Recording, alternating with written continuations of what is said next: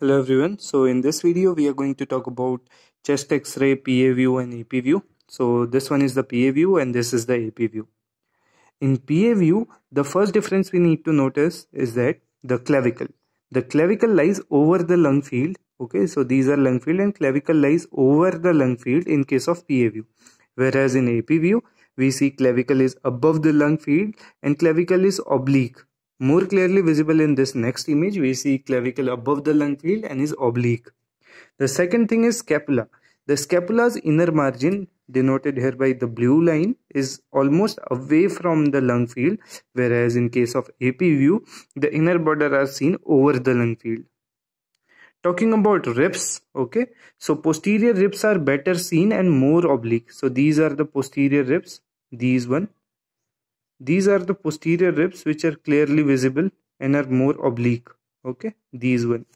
Whereas in AP view, we see anterior ribs are better seen and these are transverse, but here because of overexposure in this AP view, we are not able to visualize anterior ribs clearly. See, these are the anterior ribs, but let me show you this in other image. So this is an image. Clearly on the right and left hand side, it is showing anterior ribs and posterior ribs.